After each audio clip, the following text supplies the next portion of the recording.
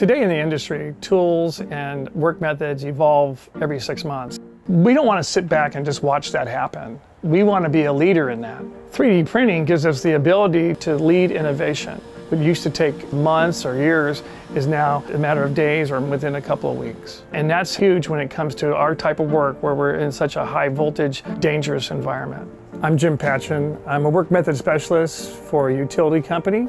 Earlier in my career, I was a high voltage substation electrician. I worked in the field for many years, and we were often making our own devices to come up with solutions in the field.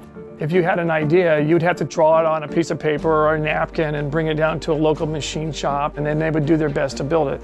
That process would take weeks to months, and it was quite costly. Today with 3D printing, you can take your ideas and concepts and prove them out. The average person can change the industry. In these substations, there's stuff that was built in 1920, there's stuff that's built last month.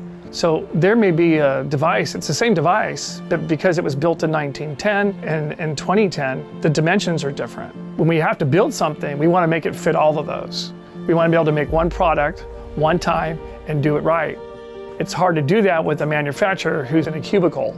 They're not in the field, they don't work in your environment, they don't understand how you're using it. When you can get an end user involved in creating prototypes, you're really closing the gap on the amount of time and the cost it takes to create useful tools.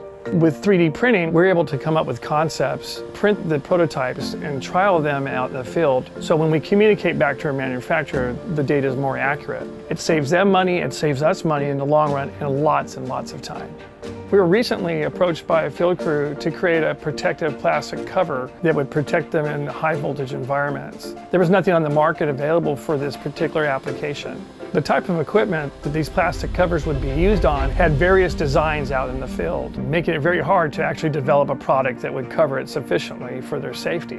It was about 8 months into the project with the manufacturer, and I was giving them drawings of our designs. The products wouldn't fit, they were not what we needed, they were unsuccessful. I used my 3D printer, made a prototype, and got the product finished within 3 weeks. And now it's actually purchasable on the market.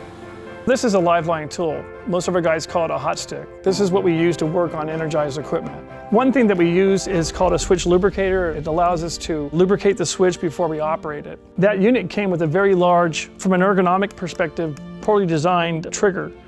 We were able to use our 3D printer to create this new prototype that's much more ergonomic and gives the end user more control when working in an energized high voltage environment.